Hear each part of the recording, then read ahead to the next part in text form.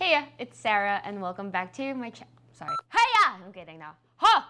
Ha ha! Today we're doing a video that's very atypical. Wait, no, again. Heya, it's Sarah, and welcome back to my channel. Today we are doing a video about vertical GPU mounts. Yay! Huh? Okay, wait, so vertical GPU mounts.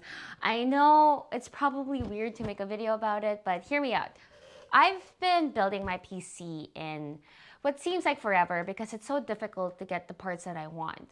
And out of all the things that I had to get for my PC build, getting a vertical GPU mount has got to be the most interesting part of it all. And it's because even though they all fit my case, which is the Lian Li o11 XL, even though they all fit, you don't really know if the mount is gonna fit your needs.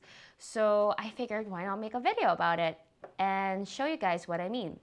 And as long as I can help one person out there, then that's good enough for me. So long story short, I did tons of research, watched a lot of videos, and bought a GPU mount. It fit okay, but it wasn't perfect, so I went out and bought one more just to be sure. From there, I got a little obsessed with finding a better one for me, and then I ended up going down this damn rabbit hole. Anyways, I finally found one I really liked after 5 tries, and I was thinking, dude, this case I have is super popular and everyone has it. I bet there has to be a couple of others out there who might benefit from a video. So here we are. So here are the mounts we're going to be looking at today. We have the one made by Cooler Master, and this one is the latest version of their kit. This one doesn't come with a 4.0 PCIe riser cable, only 3.0, and this one is about $60 US at the time of this upload.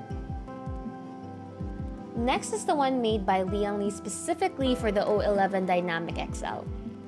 There is a version of this one available that has a 4.0 PCIe cable, or you can get the 3.0 version. It's $56 US for the 3.0 version and $80 for the 4.0 version. CableMod also makes a vertical mount. As of now, they only have a 3.0 cable that comes with it, and it costs $60. Next up is the Phanteks vertical GPU bracket. Now, this one comes with a 3.0 cable only, and it's also the cheapest one on the list. This actually was the first one that I bought because it had a really small footprint, and I liked that about it. Finally, we have the Linkup vertical GPU mount. This one comes with a 4.0 cable, and the nice thing about this one is it comes in different lengths as well. You can get the 15 or 20 centimeter version for around $95, with a 25 centimeter version costing around $109. Okay, so as I mentioned earlier, the case that I'm using is the Lian Li o11 XL. Most people who have this case are planning to do water cooling, which I'm also going to be doing as well. And let's take a look over here. So first things first that we want to look for in our vertical GPU mount is it has to be able to clear our radiator and our fan. Clearing the bottom radiator and fans is going to be a given for almost all of you guys if you water cool with this case. Now, for the ones that I have, we need to clear about 70 millimeters. Now, obviously, the rest of my requirements might be different from yours, but for me, I need one with a small, narrow footprint. I think it looks better, but also I'll be running a tube in the front of the mount. So the mount has to stop right around here and take up only the space in this area here. So just to visualize it, the tube will go over this port, and the tube will run across the way this way. So the mount is going to stay right here in the back behind the tube. And that's the main reason we need one with a small footprint. I could have turned the radiator around and I wouldn't have this requirement, but I like the look of having that tube at the bottom.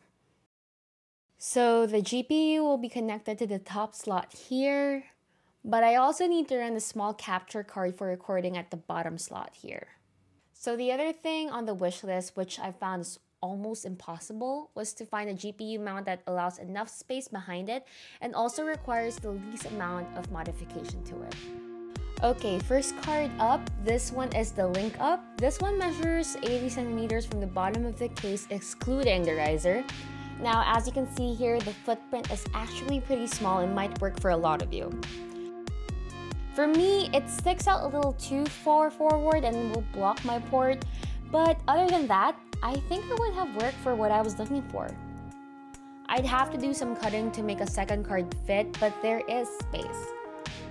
Oh, this is actually a lot more sturdy than I thought it would be.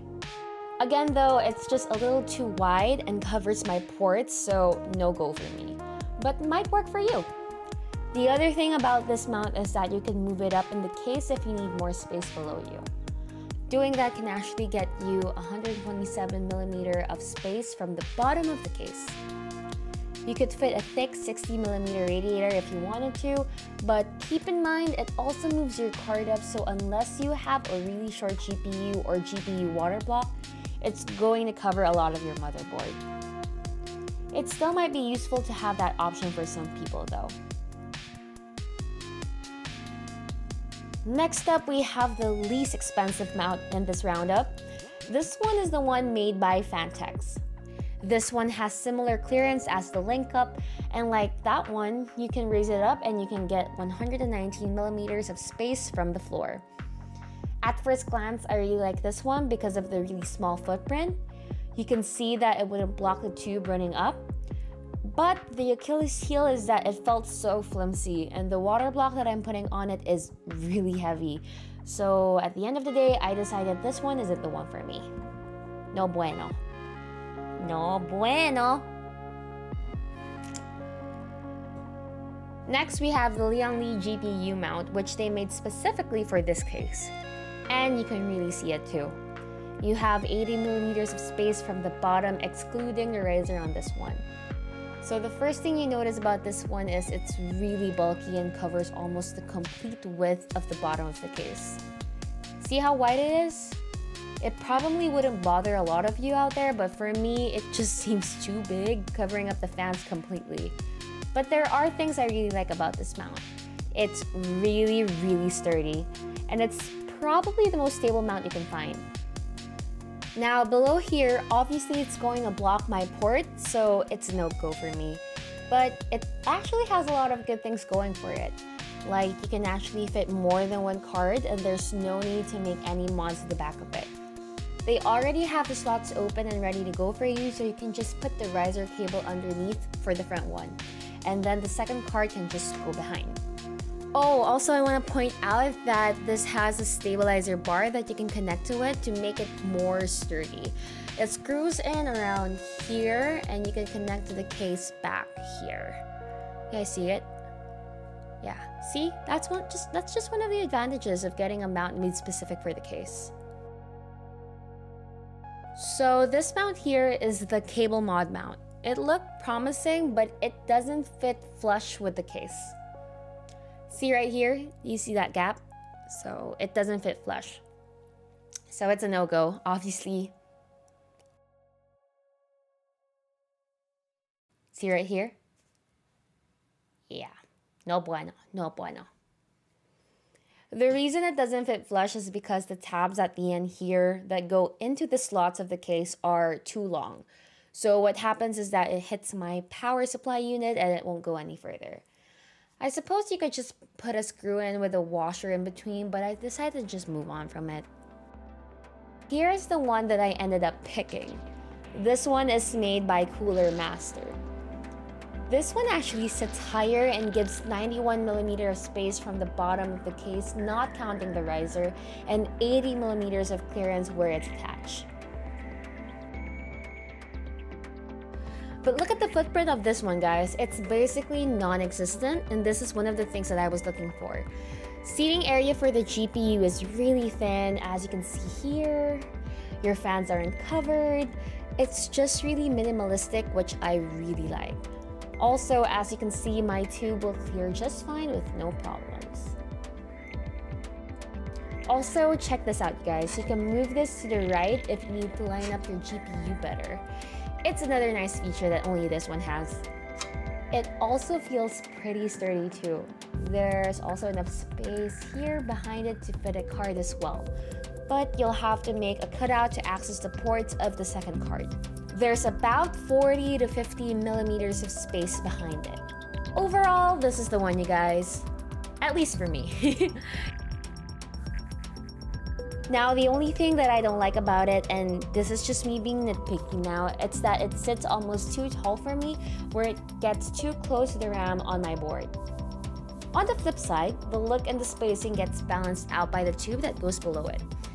But if it's set about 7mm lower, it would have been super perfect. Overall, I really love this GPU mount. Okay, so that ends our vertical GPU mount roundup. I hope I was able to help at least one of you guys out there. And if I did, let me know in the comments down below, sound off, and of course, give this video a thumbs up and to hit that subscribe button. And I'll see you guys next time. Bye-bye.